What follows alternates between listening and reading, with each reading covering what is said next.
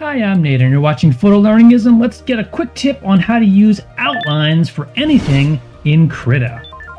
Okay, so the first obvious thing you might want to work with is just an everyday object. How do you add a border or an outline around that?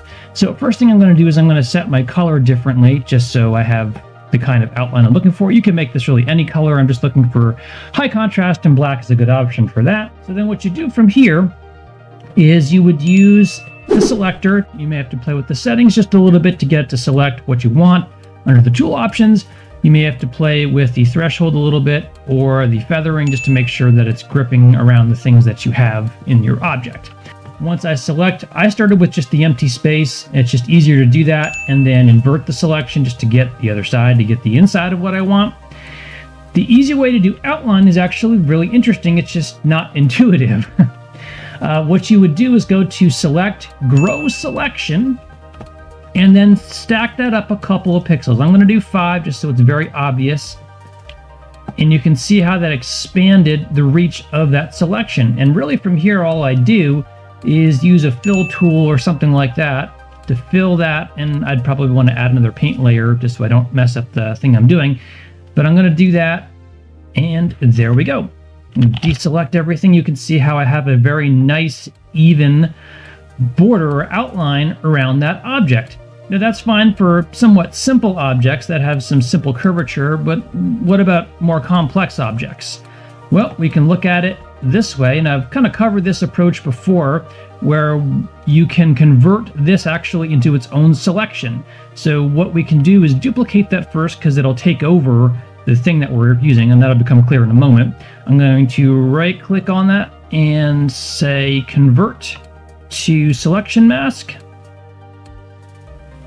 And it jumped over here. It assumes that it's jumping on the top thing, the topmost item. You can just drag that on top of the thing you want. And then I'm going to reselect the layer, and you can see how that is now perfectly selected that object. I didn't have to do anything. I didn't have to spend lots of time trying to trace it and get it right. So same idea. I am going to go back to my selection, go to Select, Grow, give it a little more growth. You can see how that changed. And when I go back, I can see how that has sufficiently grown that. I do need to add another layer just because I don't want to accidentally paint on top of that.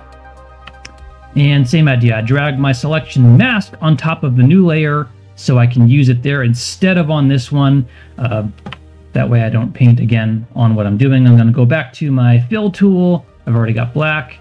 And as I click onto it, it may take a couple of clicks using this way. For some reason, it messes with the transparency, but it accomplishes the same thing. You can see how that is a nice, even outline all the way around.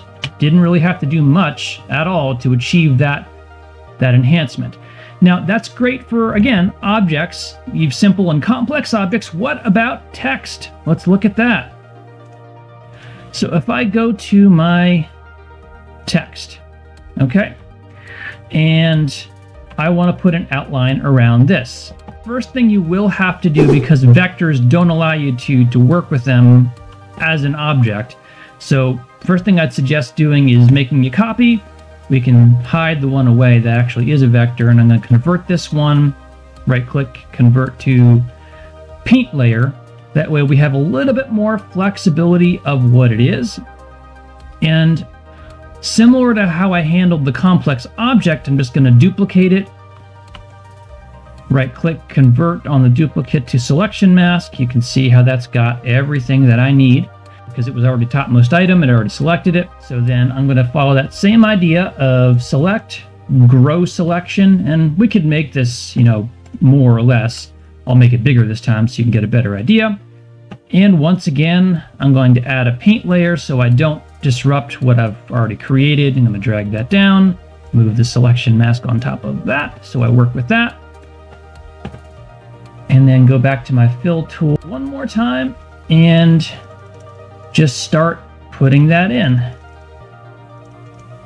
couple of clicks, because again, it has kind of a funny transparency thing sometimes, but it doesn't really change the end result as long as you give it a few clicks.